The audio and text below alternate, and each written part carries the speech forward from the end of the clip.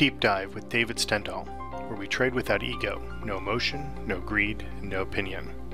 Before we begin tonight's video blog, please read over our trading disclaimer and remember to trade smart and accept the reality that trading futures is risky. This presentation does not provide buy-sell recommendations, and our information is strictly provided for educational purposes only. As always, trade at your own risk and analysis. Hey, it's David Stendahl with tonight's Deep Dive. I thought I'd take a look at S&P given this huge sell-off that we had here today. The ETF on the long side is SPY. Bear with me on this one because there's a lot of material I want to cover here tonight, and I think you'll find it helpful. So here's what we have with the trends. It's a mixed bag here. I think it's going to take a little while for the intermediate and the longer term to really digest the movement that we had here today. See us right now, there's going to be any type of an adjustment. The technical rating coming in today was positive, and there was a number of things that had been popping up that were positive on the market but are not showing up right now. So the market is oversold, obviously, but a lot of these indicators are looking mostly for a pivot low, so that a rebound, really being able to see that the market, along with these momentum indicators, are really going to start to reverse course. So I'm sure we'll start to see some of that tomorrow. If we take a look at the deep dive patterns, these pro alerts, I'm going to be honest and just kind of show you the good and the bad associated with some of the things we look at. If we look at the Russell and the S&P 500, you'll see as of 2 days ago, 2 trading days ago, 1 trading day ago, 2 trading days ago, today, and 2 trading days ago, that there were a lot of lows that were popping up. The only one that's really coming to play today with the sell-off is the days, kind of a dazed, huge sell-off, and it usually turns into the beginnings of a reversal. But the other ones did trigger before this sell-off, and so obviously they were incorrect in their assessment, and a lot of that is due in part to the fact that we were meandering in around the 50-day moving average. We'll just take a look at the S&P and really kind of show you what was taking place. Here was the 50-day moving average. I know it's simplistic, but it is an important one. This yellow line here, these are daily bars for the S&P 500. The fact is that we did not hold there, but we had a couple of signals in both the S&P and the Russell that were kind of telling us that we thought that there'd be a low to the market. Well, that obviously did not take place. Lo and behold, where do we come today? We come down to the 200-day moving average. So you can see that we're oversold here, and you can see that a lot of our other indicators are in negative territory now, but they're not necessarily in extreme oversold territory. Now obviously the elastic level is, but some of the other ones are not as much.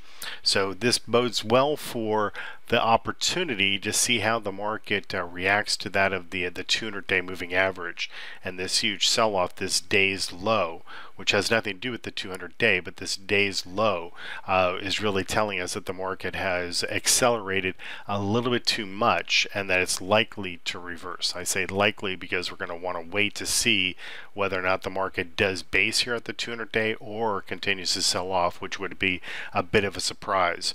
If we come back to the website, I mentioned the flow low that occurred just recently in the S&P 500 and the day's low. So I'm going to spend a little bit of time on this just to give you some perspective. When we take a look at the flow low, and we look at the performance, you come to signals, deep dive analysis, and then the pro alert performance. Take a look here at the S&P. It's good. It's got a nice profit factor, but it's on the low end of some of the other markets in the way that it responds to the flow low. That along with the Dow Jones. So that signal, you can always gauge whether or not a signal is super strong or relatively weak. It's still a good indicator because it's positive and it's above this one level, but relative to some of the other markets, it's on the lower 2/3 as opposed to, or the lower third I should say, as opposed to some of the other markets that are actually out there.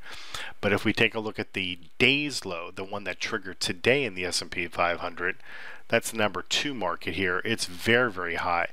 This is in part because the buy on dip type mentality associated with the S&P 500, you get these days low where the market has these huge sell-offs. I'll just come back to it, these huge sell-offs, most of the time people are going to be using that as a buying opportunity. And so the day's low versus the flow low, those two indicators that recently triggered, and I'll just show this to you. Here's this orange indicator right here. That's the flow low that occurred. And you can see that we had a couple that have triggered here where a T-rope and a day's low are triggering here with the S&P 500. We're at that critical point. Let's see how things kind of play out.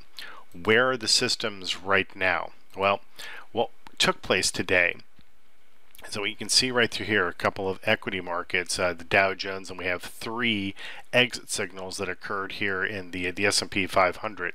Now they triggered relatively early, around 2874, and because that actually triggered the way it was, they weren't taking the brunt of the sell-off. They were able to react, even though a lot of our indicators were more bullish and biased to the upside. They did react to the market the way it's supposed to. So where we stand right now is in the S&P 500 in particular, we have an open position profit, in part because we're hedged. We have one long system, one short system. We're officially flat the Russell, officially flat the Dow Jones, and obviously hedged here in the S&P 500. So we're protected, and we're just looking for some form of confirmation as to what the S&P is going to do by itself. Now, the other thing I want to point out is that this is more of a promotional thing, but we really had a good day for it, where we're starting to show some of the systems trade live during the course of the day. So we have this new live system stream, and we're going to do it periodically. There's no schedule. It really just depends upon when we have the ability to actually do it. But you'll come to this particular page. You're going to click on this to actually access it when it is open to the public. If you clicked it now, actually it will be open because I'm going to show you how it's done, but on a normal case basis, you're only going to click on this if we put something out on Twitter saying, hey, we're actually doing something. So we have 10 featured systems, trend-based systems, momentum-based systems, and pattern-based systems. And then if you come down a little bit further, when you actually look at the screen when we're streaming live, there's some interpretation. So what we have here is a little bit of an overview as to what these arrows represent and the dashed lines represent. And then towards the bottom here, we have examples of trend-based, what a momentum-based system looks like, and a pattern-based system. But what you're going to get are these little signals that are going to pop up, and then during the course of the day, we'll watch and see how the actual systems trade. So just to show you what this looks like, it's actually open right now as I speak, but it will only be available when we do things periodically. But if you did do it, all you do is click on that button there, and it's going to pop up this screen, and the screen will then show what's going on with the actual trading. So what we had with this particular system is we had a couple of systems that triggered, and these are ones that you can actually get into and actually view on your screen if you have TradeStation. The red arrow represents where we got short the market, and the white triangle represents where we actually liquidated the position. So on a single bar, we entered and liquidated, made our profit. Second case, same kind of scenario. We entered, we exited on that same bar, we had a profit. Here's a trade where you can actually see it. We entered the trade, we were in the trade for a couple of bars, had a profit target. The little white triangle represents what the profitability was, or excuse me, where we actually liquidated the position. So we had 3 separate systems that triggered here, and what I'll do is just simply very quickly show you what the profitability was for those particular trades. If I can pull this up here, we had 425 right through here, 425, 350, 350. Those are the 3 trades that triggered today. Now the previous day, a loss of 362, a loss of 562, profit of 350. So it's not always going to be up and away. There's going to be losses that come along the way, but at least it'll give you an idea as to what you're going to be looking at and the way that you interpret the information. So if we come back to the website here, and you look at this particular page, all you need to do is, before you actually get into the live stream for the system, just kind of familiarize yourself with some of these icons represent. You can sort of take a look at, these are stagnant, these are not live systems down here, they're just sample systems, just to kind of show you what's taking place, but at least you'll understand and how to interpret what's taking place. There's not going to be a lot of market commentary once you click on this. It's really us just taking one of our computers, popping up a system that is likely to generate a trade or is in a trade and likely to be close to liquidating a position, so that there's some reason to watch it. It's not always the most exciting, I realize. It's like watching paint dry, but when you have as many systems as we have, there's always a lot of action that's going on.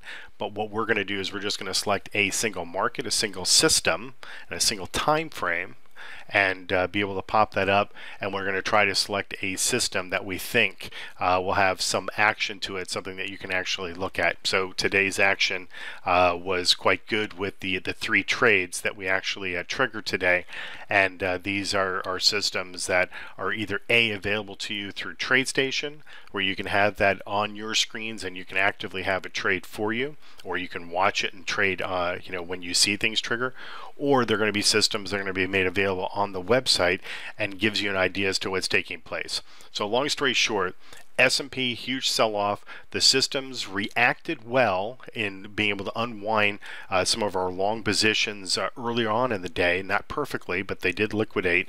We're now hedged that particular position. We had another system, which we just showed here with the live stream, that did well in its trading during the course of the day. We've come down to the 200-day moving average. With the systems basically hedged right now, we're just kind of in a wait and see type mode. We want to see as we're out there's going to be continued follow through tomorrow, or most likely, based upon what I showed you with the day's low indicator, that there's likely to be some type of a bounce. It'll be a wild consolidation as we build things out, and once we get into that little consolidation, as volatile as it may be, that will dictate whether or not the market's going to go up to new highs, or if we're going to meander around like we did after the last big sell-off that occurred earlier in the year, and another one that occurred mid-year around April or so.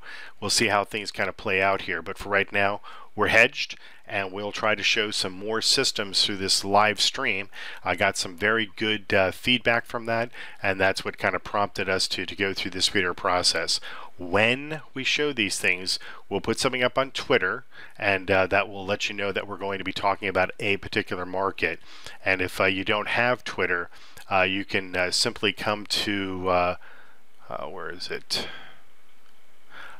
Signals and Market Commentary. And you can come to that particular page during the course of the day, and you'll be able to see all the things that we post on our Twitter account with the links that go directly to the site.